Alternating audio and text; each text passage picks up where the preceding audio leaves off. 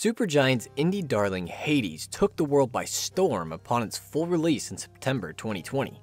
So much praise was poured on the game that it was put in contention for Game of the Year against AAA industry juggernauts that typically hold the nominations for the award.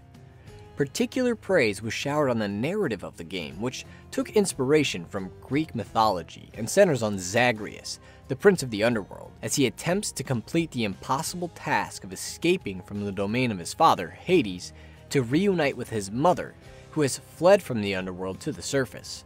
It's through his various escape attempts, the successes and the failures, as well as the conversations he has with those he meets along the way, that he learns the background and history of his family, while also working towards reconciling it. Given that the story is told through multiple playthroughs, that the background of everything is told while it progresses, and the fact that there is more of the story to see after the credits roll means most players aren't going to see the story of Hades in its entirety. So let's compile everything together and present it here so that we can see the full story. Obviously, spoilers for the game are ahead, so now is the time for you to click away if you haven't played through the game and want to experience the story on your own, which I definitely recommend. But if you're still here and ready, let's get started. Zagreus, the prince of the Underworld, was the son of Hades, the god of the Underworld, and Nyx, knight incarnate. Being the presumptive heir to the vast, expansive realm of his father, he received lessons in what it took to keep the various systems of the Underworld running smoothly. But he was never really good at it, much to his father's annoyance. In fact, their relationship was pretty strained due to Hades' belief that Zagreus was lazy and lacked ambition. Hoping to wake something up inside of his son, Hades charged the Shade of Achilles, one of Greece's most renowned heroes, with training his son in the martial ways, something Zagreus immediately excelled at. Yet still, Hades believed him to be foolish, reckless, and irresponsible. As such, Zagreus never quite felt at home in the house of Hades, and the rumors surrounding his parentage didn't help matters either. Rumors that centered on his piercing green eye that wasn't shared by anyone else in his family, or the fact that he bled red, just like a mortal did, implying there was mortal blood in his veins. Hades never entertained any questions Zagreus had on the topic, so the prince took matters into his own hands. He convinced Hypnos to put a spell over the house to put everyone to sleep, and then Zagreus snuck to his father's desk in the Great Hall, where he hoped to find something that hinted at who he was.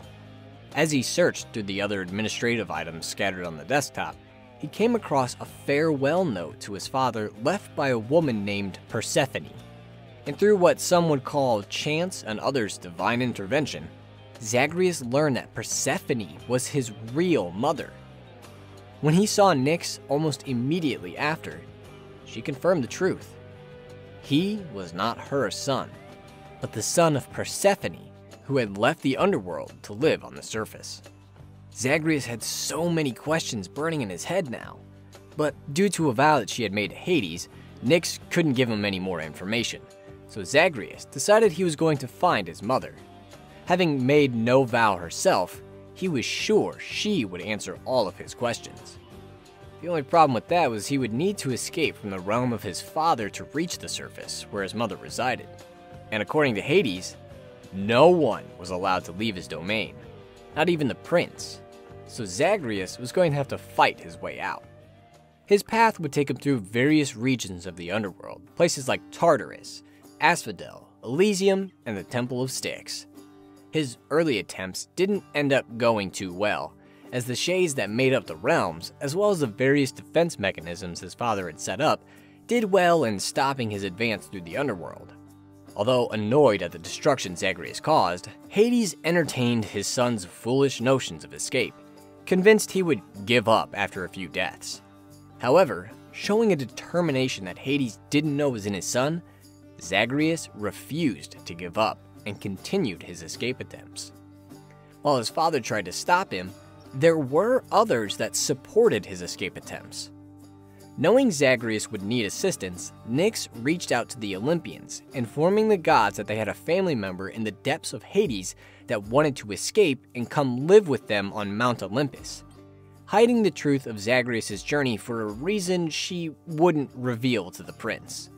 When the Olympians heard of his quest, They offered boons of their power to Zagreus, strengthening him and giving him a little extra push to complete his escape. But these power-ups were only temporary, expiring when Zagreus died and re-emerged in the pool of Styx in the House of Hades.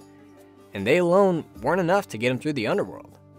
Again, Nyx came to his aid. She gave Zagreus a mirror where he could use solidified darkness he'd collected in the Underworld to improve various aspects of his being. And unlike the boons offered by the Olympians, these darkness upgrades were permanent. Thus, each time he was defeated, Zagreus came back a little stronger, thanks to the power of darkness, and wiser, thanks to his gained experience in traversing the dangers of the Underworld and battling their denizens.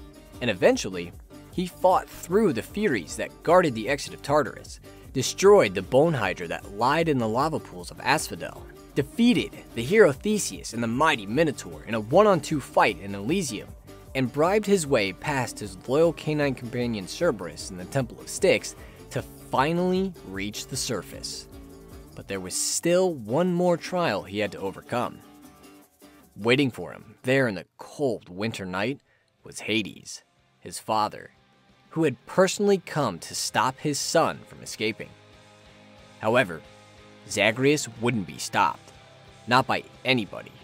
And so, whether it was the first time they battled or the 40th, eventually, Zagreus was able to do the impossible and defeat the god of the Underworld, sending him back to his house through the pool of Styx. With this final obstacle conquered, Zagreus finally set out to find his mother. He walked through the night, watched the sun rise for the first time over the domain of his uncle, then found a green garden standing as an island against the harsh winter. Here, standing outside a quaint cottage, Zagreus found his mother. While he was immensely happy to have found her, the joy Persephone felt when she saw her son was indescribable, as she believed he died in childbirth. The fact that he was standing before her alive and well was a miracle. The two spent some time together where Zagreus told her of what led him here, but before he could get the answers he so desperately wanted from her, their reunion was cut short, as Zagreus suddenly weakened, then died. Being inextricably linked to the Underworld, he couldn't be outside of that realm for long before the Fates ushered him back to his home. Just before he left, he promised his mother he would return to her soon. He was under the assumption that his father would allow him to go freely to her now that he had escaped and defeated him in battle. Yet Hades, perhaps having his pride hurt by being bested by his lazy, unambitious, good-for-nothing son, completely ignored what transpired between the two of them on the surface and still refused to let Zagreus freely leave his domain.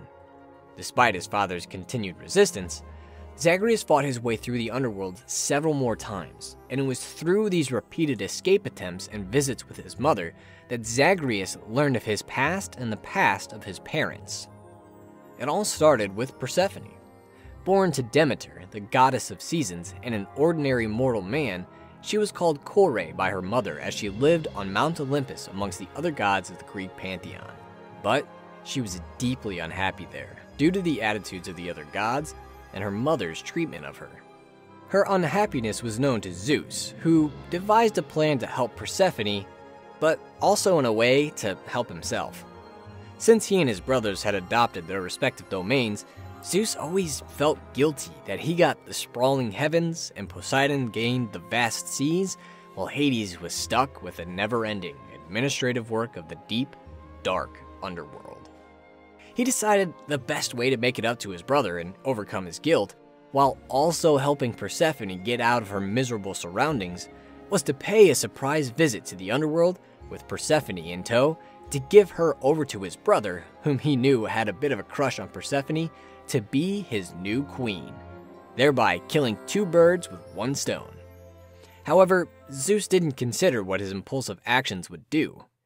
He didn't exactly let any of the Olympians know what he was doing with Persephone, so when she disappeared from Olympus, there was panic. Demeter, Persephone's mother, took her disappearance particularly hard, and left Olympus to search for her. Realizing Demeter would make hell freeze over should she find her with Hades in the Underworld, which would eventually cause a war to erupt between the chthonic gods and the Olympians as the various members of each side rushed to aid their families, Zeus spread a rumor that a mortal had absconded with Persephone, or that she had run off with one. Filled with rage at their supposed blasphemy, Demeter has since made mortals perish, plunging their world in a deep chill that freezes it, making harvest and cultivation impossible and life difficult. It wasn't just the Olympians upset at Zeus's reckless behavior. Hades was upset at being put in the position he was in, and thereby cut off all contact with his brother and Olympus as a whole, isolating the chthonic gods from their kin above. But Persephone wasn't returned to the mountain. She took a fancy to the god of the underworld herself, and soon after her arrival, the two were wed. Although she had a feeling that she didn't quite belong, Persephone embraced her new role as the queen of the underworld. It was only a short time later that she became pregnant, and the House of Hades prepared itself for the impending arrival of Zagreus, a new prince. However, there was a problem. When Hades took over the underworld, the Fates, the beings responsible for determining the destiny of various aspects of the universe, foretold that Hades would never have an heir, since he was not originally from the underworld. This prophecy came to fruition when the child of Hades and Persephone was stillborn upon birth. The grief of the loss of her child was too much for Persephone, compounded by that feeling that she didn't belong in the underworld. And so, she left, leaving the farewell note to her husband before her departure. She didn't return to Olympus, not comfortable with the prospect of returning to the mountain, so instead turned to the earth, the home of her mortal father, as the location of her new home. However, unbeknownst to Persephone, Nyx had intervened. She poured a ton of her power into the infant Zagreus, defying the prophecy of her daughters, the Fates, and bringing him back to life. This fantastic news should have been shared with Persephone, so she could come back to her family. But Hades thought it better to keep the secret from her. The main reason being that if any of the Olympians, especially Demeter, found her on the surface of the earth, it would avoid the catastrophic war that he believed would inevitably arise should she be found in the underworld.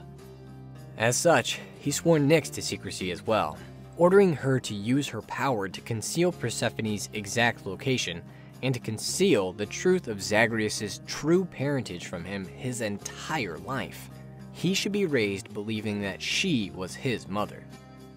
To ensure there would never be a slip from any of the others in the house, any reference, portrait, or otherwise of Persephone was completely removed, and even the utterance of her name in its halls carried with it a severe punishment. And so it was that Zagreus grew up in the underworld without any knowledge of his mother, who, likewise, never knew her baby boy had survived and was living in her husband's house. Both protected by Hades, who lived in fear of a war that could tear the world apart should the truth of their stories be discovered. Learning the truth of it all, how complicated everything was, Zagreus should have taken the stance that his father, and even his mother, took, that this was the way things should be. It would be too risky to imagine otherwise. But Zagreus wasn't willing to accept the status quo. He was a rebel, and he was set on fixing this and repairing the family. He had to start with his mother and father, as they were central to the entire thing. Not only his own happiness, but to the reparations of relations with the Olympians and the family as a whole. He begged his mother to come back with him to the underworld, but she was hesitant to return given the risk. And, since so much time had passed, she was sure Hades no longer loved her.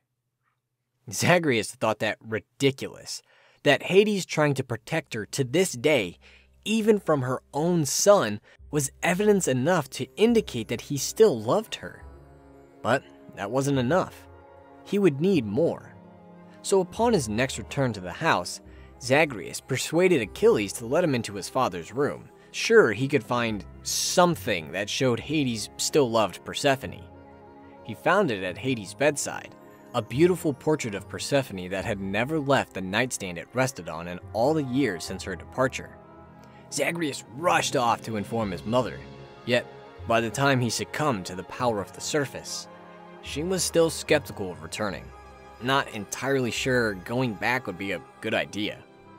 Zagreus was determined to convince her no matter how long it took, and made another trek up to see her. On this journey, when he met his father on the surface outside the Temple of Styx, Hades finally freely let him go to Persephone, worn down by the fierce determination from his unambitious son. And he wasn't the only one Zagreus' attitude had affected.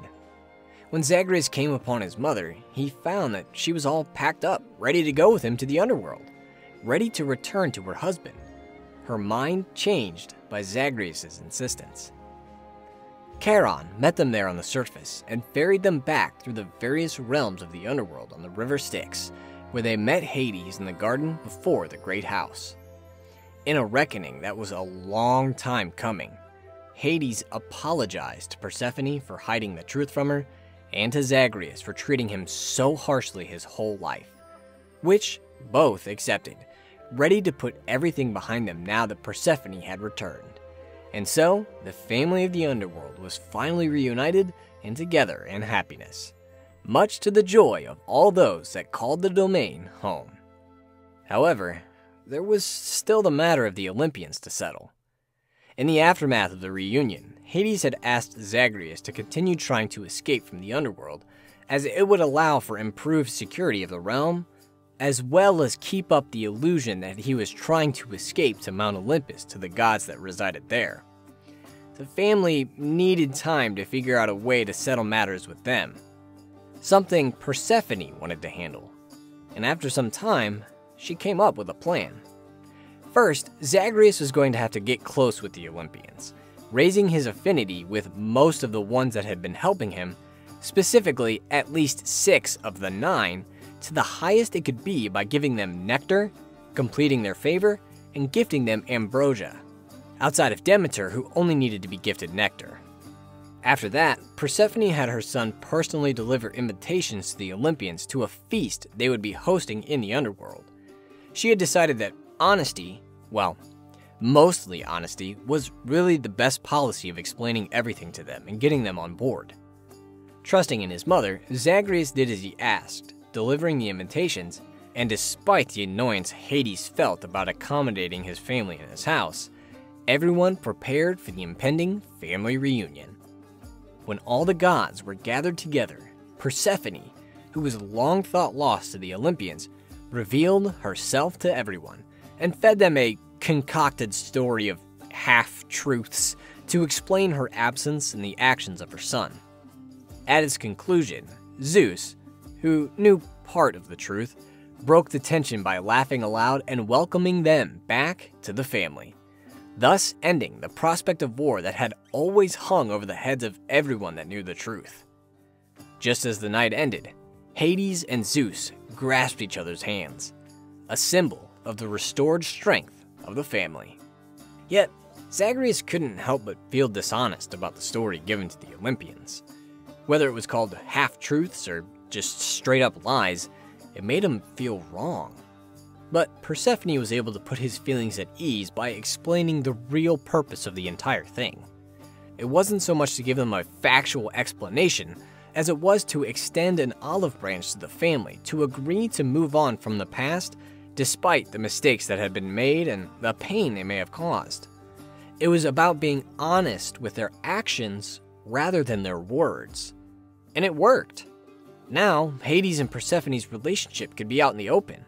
Zagreus' parentage no longer had to remain a secret, and the family as a whole was reunited, with everyone being stronger and happier together. After all, they were stuck with each other, so why not make things as good as they can be? With the lesson setting his heart at rest, Zagreus set off to test the defenses of the Underworld once more, bringing the magnificent story of Hades to an end. You know, I was actually surprised how similar it was to the actual Greek legend of the abduction of Persephone. I've only read a Wikipedia article on it, but it carries many of the same major beats. Zeus allowing Hades and Persephone to be together, Demeter being upset at her daughter's disappearance, and even pomegranate seeds are mentioned as a reason Persephone stays in the Underworld in both stories. If anything, I think it's a testament to how talented and superb the team at Supergiant Games is. They were able to take that legend, make it their own, and make it accessible to so many people that wouldn't have heard the story otherwise. And the fact that it's not only the superb gameplay of the game that keeps pulling us back to play through it multiple times, but the telling of the story too is incredibly commendable. It's not just the main story that gets told this way either. There are many other side quests and other characters that have stories of their own that I didn't get to talk about here, so I definitely recommend playing the game to see how those stories unfold. Plus, the game does a better job of telling its story than I ever could. Everything together, the characters, the gameplay, the design, the music, it all creates a great, unforgettable package that deserves every ounce of praise it got. And Hades definitely deserves a place on a figurative video game Mount Olympus where the upper echelons of the video game pantheon reside. But that'll be it for this one. If you have any questions, feel free to ask and I'll do my best to answer them. Until next time, thank you for watching and see you later. It wasn't so much as to give them an honest explanation as it was to extend, not annextend. You don't annextend anything, you stupid head. It wasn't so much to give them an honest explanation as it was to did it again. It wasn't so much to give them an honest explanation as it was to